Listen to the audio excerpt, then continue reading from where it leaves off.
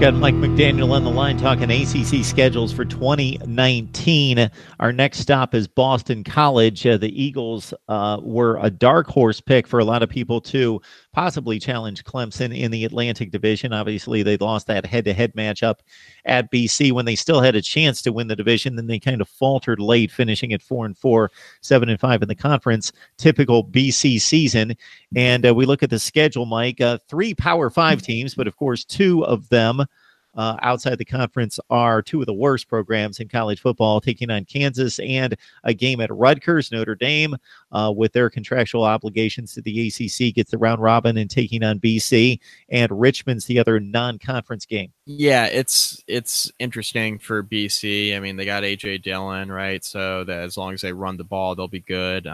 Virginia Tech in the opener, I don't even know who's going to be playing for the Hokies come week 1 with the way players have been transferring out of the program recently. So we'll see what kind of game that is. It's always tough to open up against a conference opponent that will play you tough, and Virginia Tech and Boston College have had plenty of battles in the past. So that'll be a pretty intriguing week 1 game in conference play to get things rolling there at the end of August. But, BC's got Richmond, they got Kansas, fighting Les Miles in week 3.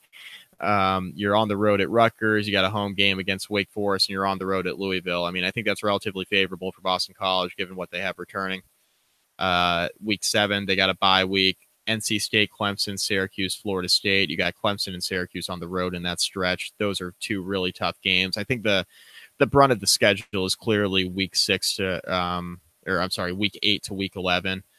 For Boston College, right? So you got NC State at home, again, at Clemson, at Syracuse, home against Florida State. That's going to be a really, really telling stretch for Boston College because I think it's pretty safe to say that they'll be hoping for a split in the final 2 games of the year, week 13 and week 14. They're on the road at Notre Dame, and they're at Pitt. Look, Pitt's not very good. Boston College should have a really good chance to win there, but when you got 2 back-to-back road games to finish the year, that's a tough ask, especially when you're playing Notre Dame, a team that's likely going to be a top 10 team next year. And then Pittsburgh is a tough in-conference opponent that BC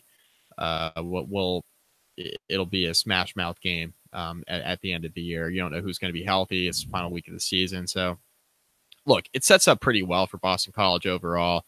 Again, I think the stretch in mid-October to early November is going to be really telling as far as what the ceiling is for Boston College's win total. But look, if BC can get by Virginia Tech in the opener, I think the Richmond, Kansas, at Rutgers, and Wake Forest stretch that they have are all pretty winnable. I think at Louisville is also pretty winnable, even though they should be better coached under Scott Satterfield. I think it's a winnable game for Boston College.